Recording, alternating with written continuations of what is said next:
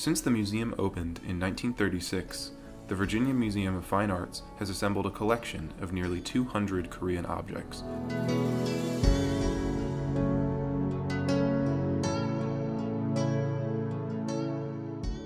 Including fine examples of ceramics, paintings, metalwork, lacquerware, furniture, and costume that span a cultural history of more than 1,500 years. Collection themes include the development of ceramic techniques, Buddhist art, ritual services, and outside cultural influences. In recent years, the museum's Korean holdings have grown rapidly through generous gifts and museum purchases. Some fine examples are currently on view in the Korean Gallery, which opened in 2012 with the support of the Korea Foundation. Foliate mirror with inscription, 12th to 13th century. The design on the back of this octagonal mirror shows people in a boat sailing against the roaring waves with a dragon emerging from the sea. Such designs have Chinese origin and can be traced back to the early 12th century of the Northern Song dynasty. Cast above the mast of the vessel is a 4-character phrase, which means heavenly blessings bring prosperity to the world.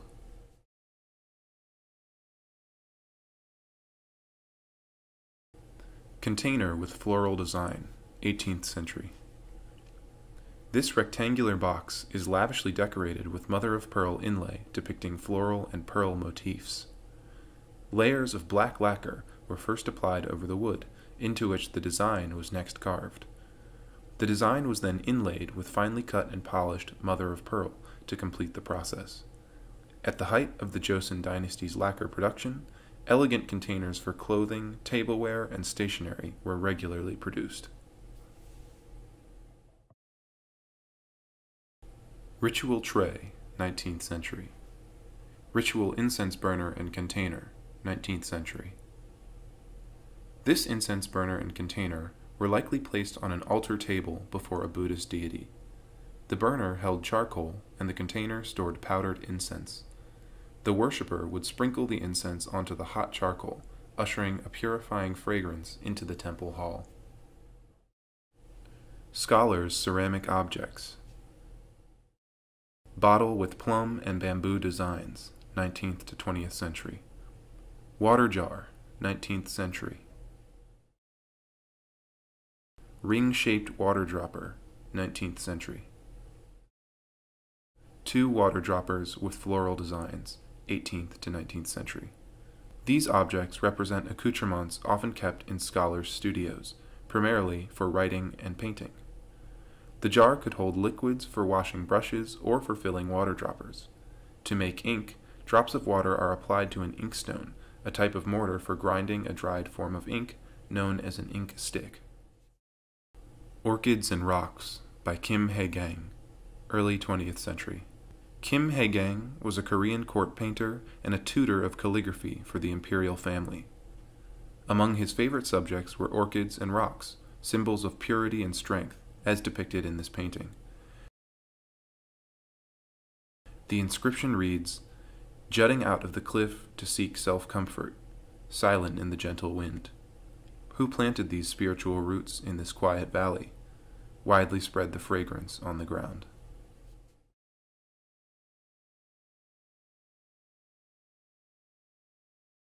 Ideographs of 8 Confucian virtues, Munjado, 19th century. Written in seal script, the 8 Chinese characters read, from right to left, filial piety, brotherhood, loyalty, trust, propriety, righteousness, integrity, and sensibility. Known as the 8 virtues, these words convey the moral, social, political, and philosophical beliefs integral to Confucianism, which influenced East Asian culture and history for thousands of years. Such screens first appeared in 18th century Korea and furnished the living quarters of scholars and officials, a practice that continued through the early 20th century. Books and Scholars' Objects, Chaikori, 1890s. This screen illustrates objects in a scholar's studio. Bronzes associated with ritual ceremonies and ancestor worship, multiple volumes of books alluding to Confucius's teachings, lotus motifs symbolizing Buddhism, and the peony representing wealth and honor. In the court style, the artist composed isolated objects and applied mineral and vegetable pigments for shading and a three-dimensional effect. This type of screen, which would have been placed behind a low writing desk in a scholar's studio, represents the tastes of the educated elites who valued classical teaching and appreciated antiques. Garment box with phoenix design, 1840s to 1850s. This rectangular box is lavishly decorated with mother-of-pearl inlay depicting phoenixes, the Korean character for longevity, flowers, and fruit. Layers of black lacquer were first applied to the wood core, and then the design was carved into the lacquer. Lastly, finely carved and polished mother-of-pearl was inlaid in the grooves. The large size of the box and its animated design suggest it was produced for holding clothes during the mid-19th century in Seoul, one of the lacquer-making centers of the Joseon dynasty. Table with birds and flowers, 19th century. A portable table such as this was used to carry and serve food to individuals seated on the floor. It could also be used as a writing desk or a small altar. This lacquered wood example is of the utmost quality, featuring intricate design motifs and superb craftsmanship. An emblem of royal status is meticulously rendered alongside flowers, branches, and clouds in mother-of-pearl inlay. Wine Pitcher and Cup by Camellia Hongja Okim, 2007 to 2009.